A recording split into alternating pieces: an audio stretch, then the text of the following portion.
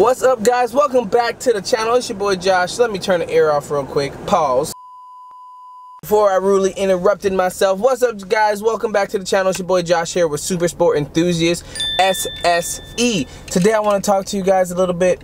I want to talk about something very important, alright? So, today's facts, because everybody was mad about the C8. Listen, most of the time, if I see a vlog, if I see a blog out, talking about a car, something about the automotive industry, I will talk about it. Doesn't mean that it is facts. It just means they have talked or they say they have contact. So what I'll do is I'll make sure I reference better. Guys, like I was saying, today's video is going to be about the 2021 Cadillac CT5-V Blackwing. Alright, so again, remember they boasting this is 650 horsepower. And guess what? Yes, it's going to come with a 6-speed manual. The information we're talking about today and the post that we are talking about today is from Cars and Drivers.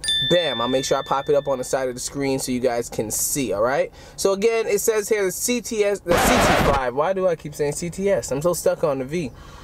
The CTS. But the CT5, alright, V, Blackwing Edition, alright, it will be the new top dog for Cadillac's performance. So we know, remember the CTS-Vs or all these different CTSs, now they're going to the CT5s or whatever. So that's pretty cool, right? So this one will have a supercharged 6.2 liter. We spoke about that in an older video. I even got some hectic trouble for that, which I don't understand. This one's going to be, again, V8, still rocking the LT4, 650 horsepower platform. And yes, fortunately, it is going to have a manual. So all my Save the Manual people out there, it is here. So be ready to shine for that one also. All right, so when can we expect this CT5? The CT5 is going to be expected later this year with a starting price tag about $85,000. Again, that's something price tag that Cars and Drivers stated.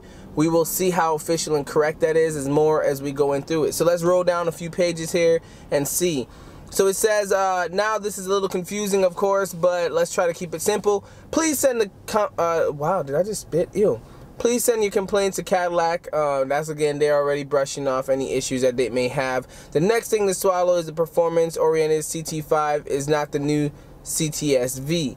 What does that even mean? It's a successor of the CT5-V Sport. So if you guys know much about Caddy, which I don't, I'm a Chevy head even though it's under GM, but still I don't know much about the CTS or CTS-V or CT5 or CT6, but this is what we're reading so far from Cars and Drivers.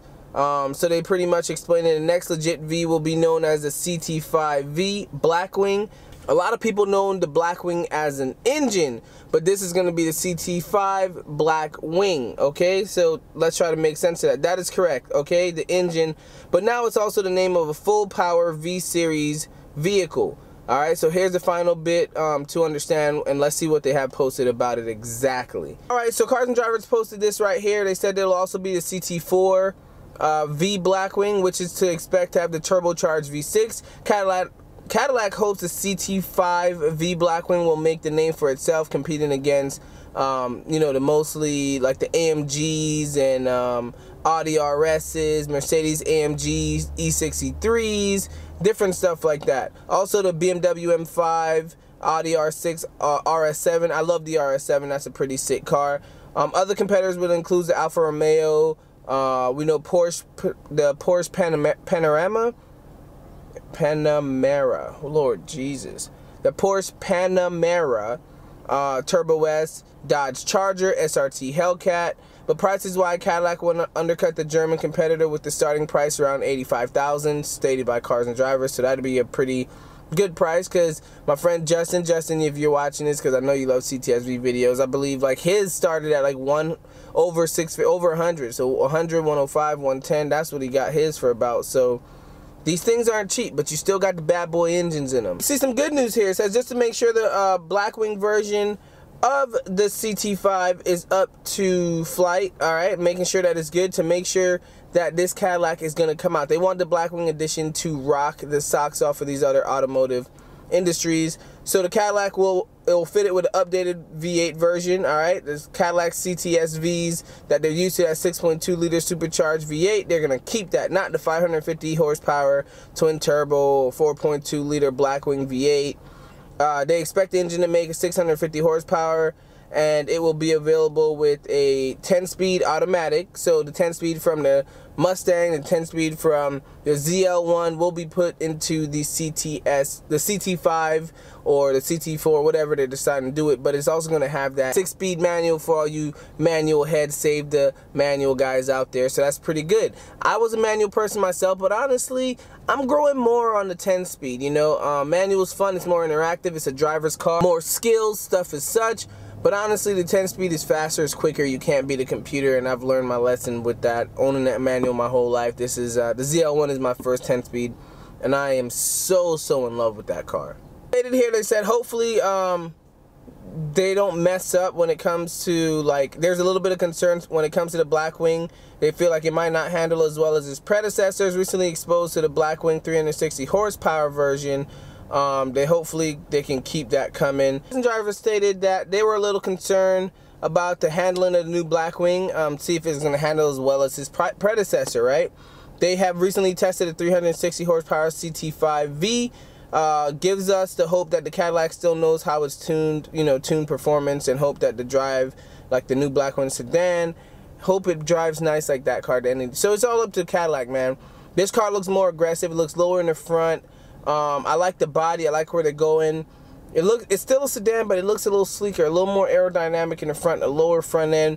You tell me what you think in the comments below. Look at these pictures compared to the pictures of like an older one. Think about the other CT5-V from last year. You know, the 2020s, the 2019s or 18s. Now look at this 21. Looks nice. It looks amazing. Well, guys, I don't want this video to be too long. Like I said, I just wanted to talk about some of the stuff that Cars and Driver posted. The article is the link in the description below, so check that out.